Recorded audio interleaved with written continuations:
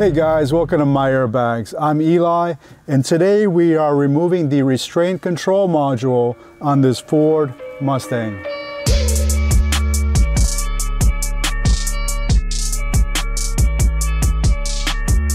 Now, when you're working with the airbag system on any car, the most important thing to remember is to always disconnect the battery before working on any part of the airbag system, the airbags, the seat belts, or the actual module itself.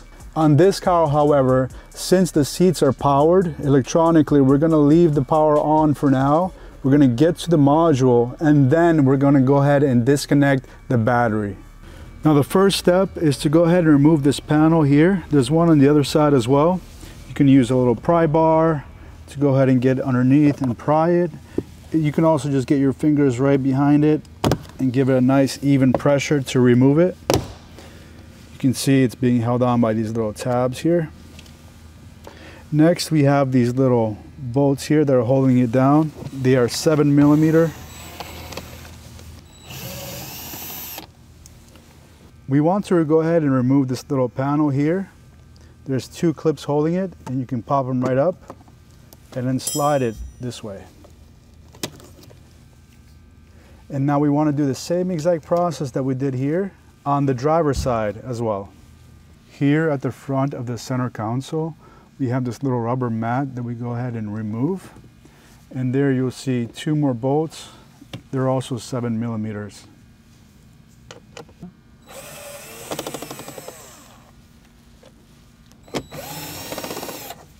Next, we're going to go ahead and remove this little panel here. If you're using a little pry bar, be careful because it scratches easily. I'm just going to use my fingers to go ahead and apply even pressure on this front side and just pull it right up. You can press down on this panel while pulling on this part. Once you got it partially up, it's easier to use a pry bar or just go ahead and putting the pressure on the tip of your fingers to move it right upwards. Go ahead and engage the handbrake and make sure the vehicle is on level ground. Next, we want to go ahead and get this part off.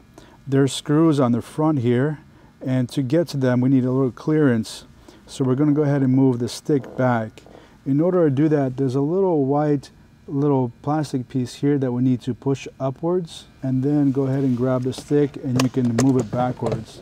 Again, make sure the brake is on, you're on level ground, and you have sun behind the tires. And this is the little white piece that locks the transmission stick in place. You can remove it from this side, or you can move it from this side, and then go ahead and move the stick down. Next, on towards the back of the center console, here we have this little rug here that we want to go ahead and remove. And we can clearly see that there's two bolts here. I'm using a 10mm socket to go ahead and unscrew those. When a car gets into an accident, there's three main components that need to be addressed: the airbags, the airbag computer module, and the seat belts. Any deployed airbags must be replaced with new airbags. You can buy a new airbag module. The problem is that they're pretty expensive brand new, and used modules require hiring a technician to go in and program the module to your car. In other words, you have to marry the new module to your car. Here at MyAirbags.com, we work closely with body shops, collision shops, and salvage rebuilders in all 50 states. Instead of buying a new airbag module, we can actually reset your original airbag module. In other words, we can clear it of all codes, and because it's original to your car, programming is not necessary. Number 3, seat belts. Seat belts also deploy and they throw a trouble code. Instead of buying expensive replacements, you can actually send in your deployed seatbelts along with your module. After your seatbelts are refurbished, they will work again as designed. They will deploy in another accident event. If you want to know more, just click on the link in the description below or just go to MyAirbags.com.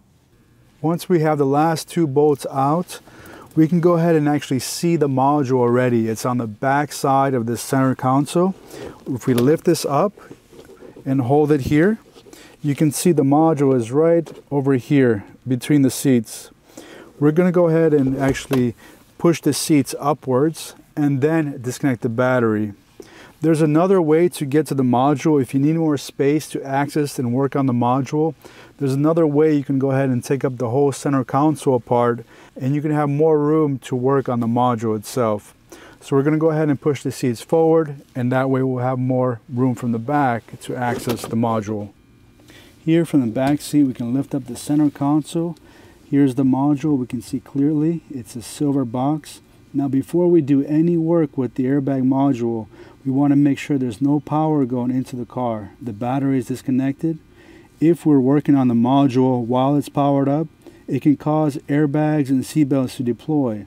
The module has a sensor inside it. If it senses movement while it's powered up, and it will deploy the airbags. This module has 3 bolts, 2 in the back, 1 in the front, and it's also held down by this wiring harness here up front. Some of you may find the plug harness a little difficult to remove, so we're going to show you here on the table exactly how to remove it. Now the first thing you always want to do is first disconnect the battery, then you're going to go ahead and disconnect the power harness here, and then the 3 bolts. Here at the front we have a clip here. You want to press down on this little black piece here, press down, and then remove the lever that holds it down. Same thing on this side.